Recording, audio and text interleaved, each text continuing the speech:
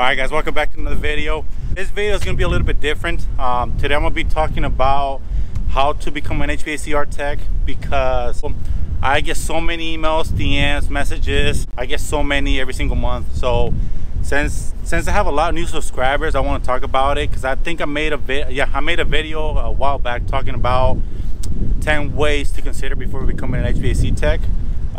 So on today is going to be how to become an HVAC tech.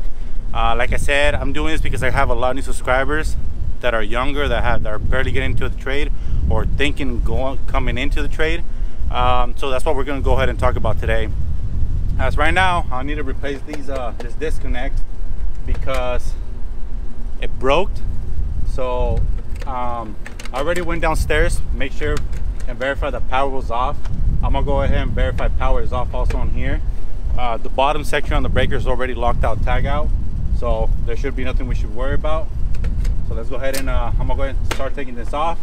And while we do this, we're gonna go ahead and talk about how to become an HVAC tech. All right, so before we start, let's go ahead and start taking off this panel. Let's go ahead and verify that we have no power whatsoever.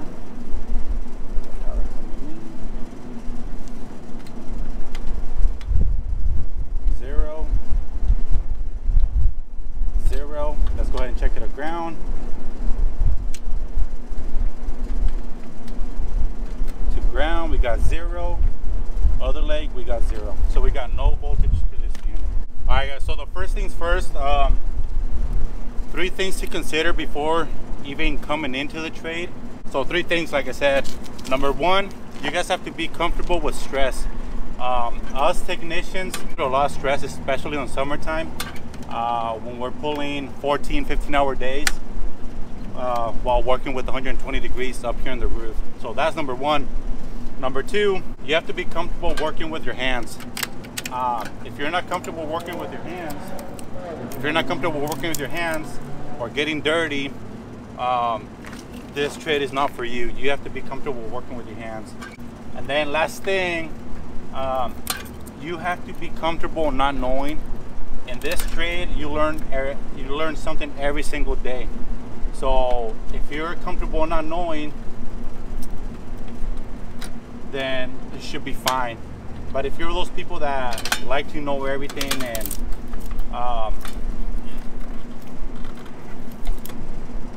they like to know everything about a specific thing, this ain't gonna be for you. Like I said, because every single day there's something to be learned. For you to feel comfortable in this trade, you need to be doing this. You need to do this at least 3 to 4 years. After that, you feel a little bit more confident. You feel comfortable enough to go to any unit and work on it. You just have to have common sense.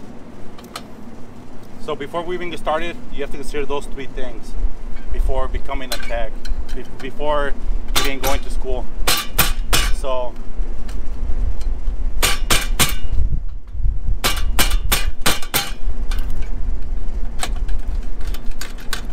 there's 2 ways to become a HVAC tech. Number 1 is go through apprenticeship. Number 2 is go to trade school.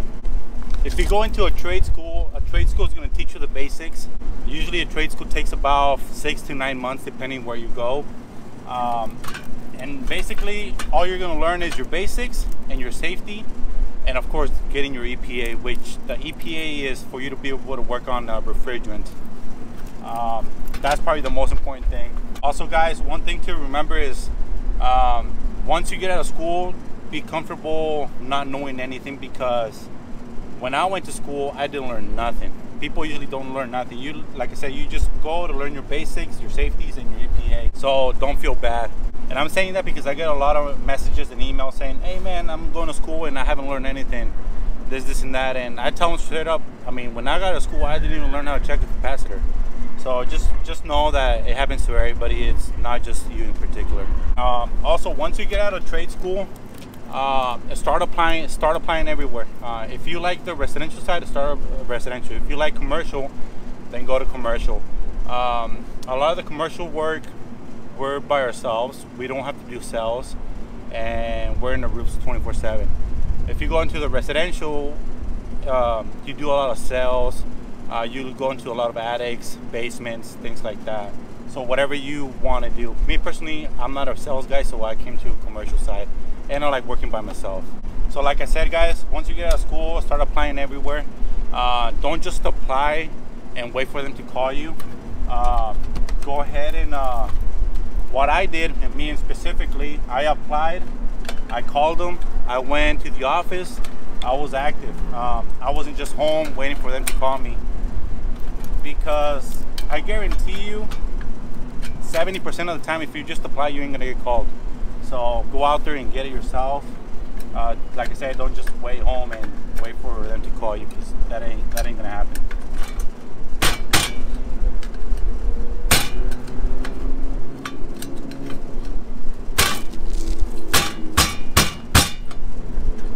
Also, guys, whenever you go and apply and you have an interview, let the owner, the company, know that you're fresh out of school. Don't tell them you know this, you know that, because you're gonna end up it's gonna end up biting you in the ass.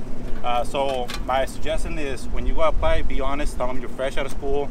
I'm here to learn and I'm here to work. And just know that you're gonna start at the very bottom. A lot of people start as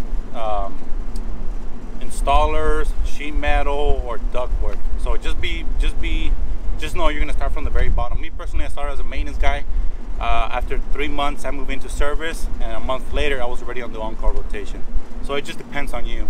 So just know that the money's gonna come in later. Like I said, it usually takes about 3 to 4 years for you to feel comfortable. After that, that's when you start asking for your money and how much you think you're worth. Treat the trade school as a job. If you're going to trade school and you're calling in left and right, employers are going to see that. Me personally, I had perfect attendance, so that's the reason why I got hired at my job, because they saw that I had perfect attendance. I wasn't calling in, nothing like that. I was treating it as a job. So I got ahead of other guys that had way better scores than I did, just because I had the pretty good attendance. So like I said, guys, treat it like a job. Don't call in. And last thing about trade school, guys, is be patient. It's gonna be rare for you to get a job a week after school. It usually takes about a month of just trying and trying and trying. So that's the last thing, just be patient. All right, so now with apprenticeship, guys, an apprenticeship is when you go work for a company and that company teaches you everything. You basically are the helper. And me personally, guys, my personal opinions on that is, if you're able to go through an apprenticeship instead of a trade school, I would suggest you guys do that. 1, you're gonna save a bunch of money.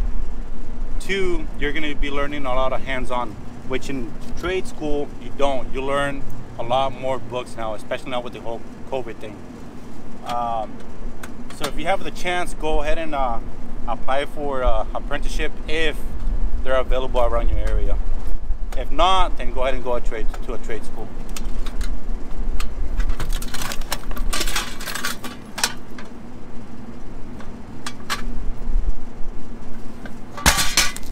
And with apprenticeship, you can either go 2 ways. You can go to a union shop or non-union. But at this point, I mean, it really doesn't matter. If you're able to go into a union, I would recommend you guys go into a union. Better benefits, better pay, better everything.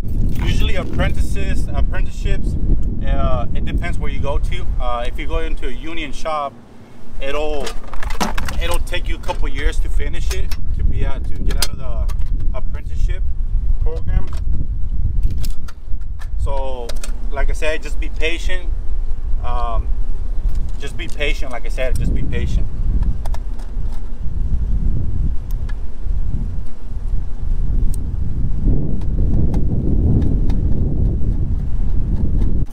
Also, guys, I forgot to mention that if you go to an apprenticeship, you don't have to pay money. If you go into a trade school, my trade school was $20K. But if you go into an apprenticeship, you don't have to pay money, and you're making money while you're learning. So like I said, if you're able to go into apprenticeship, go ahead and do that. If you don't have that available, then the next big thing is a trade school.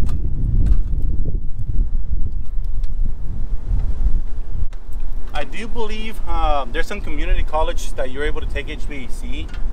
I'm not going to talk too much about it because I personally don't know too much about it.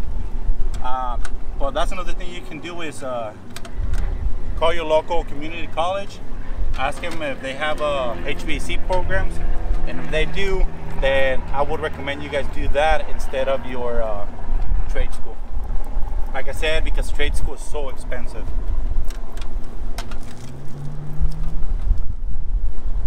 So hopefully a few tips are helping you guys. I wish I would have seen a video like this when I first started coming up in the trade. But I remember back then there was only a few channels and that were making content like this. So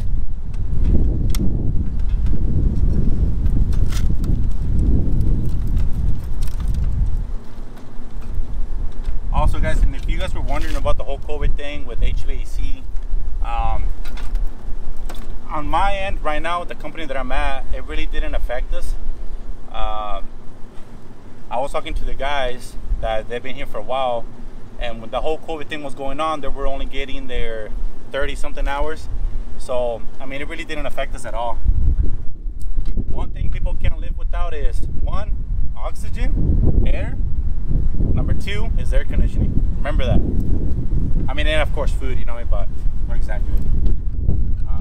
But yeah, man, a lot of people would rather fix their air conditioner than have a brand new TV. I'll tell you that right now. So I do recommend this trade for all the new guys. As you all know, what everybody says, there's going to be a shortage of technicians, maybe 10 years. So I do suggest you guys check out this trade. Look at my previous videos. That's why I like making this type of videos, because even the vlog style ones, because it kind of gives you guys a perspective. I'll go ahead and post a video somewhere here.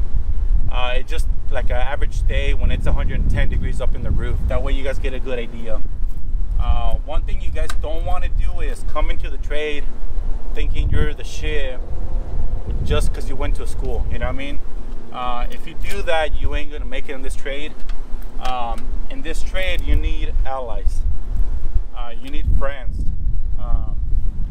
Thank God, when I first started, I had a really good teacher, fellow technician that showed me, that had the patience. Especially nowadays, usually the older guys don't have the patience, or they don't want to teach you because job security for them.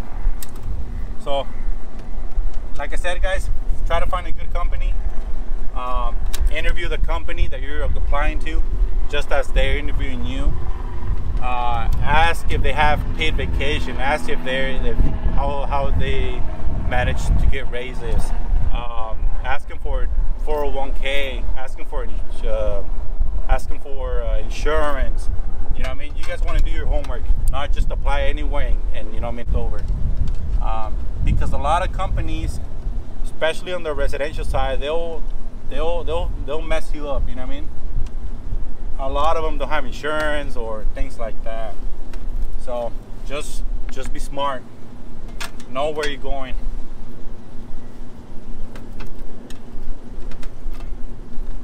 Like I said, guys, I kind of wish I would have seen a video like this when I first started. It would have been a great help.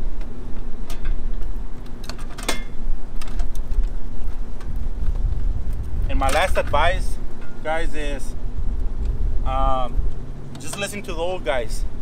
You know what I mean? Just listen to what they wanted, what they tell you to do. If they tell you to go pick up a tool, just go do it. Don't argue. Be respectful. Don't call your co-workers bros. You know what I mean? Unless they're the same age as you, then it's kind of different. But for older guys that don't like that, just be respectful.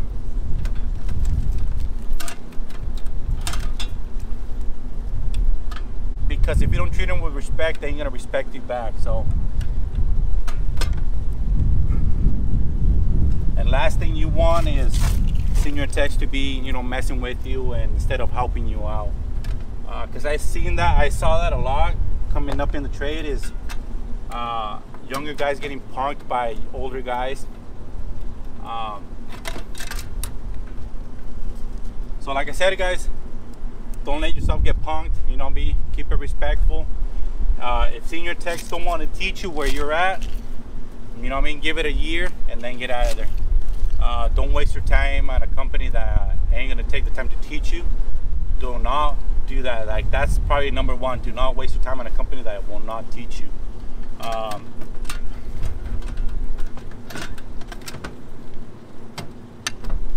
Thing that is cool about this trade is you're able, if you learn it, you can go anywhere in the world and do this trade.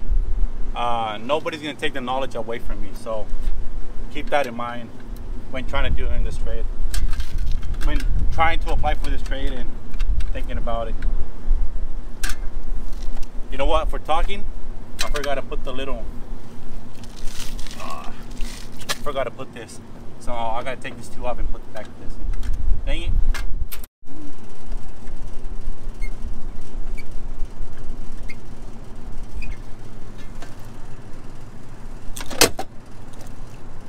I'm gonna go ahead and get another strap and put it in.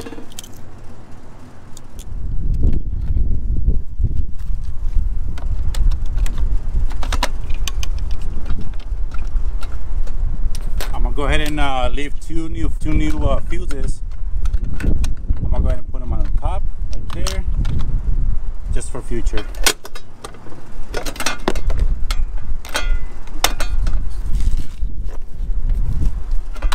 That's something I always like to do, is put some extra fuses.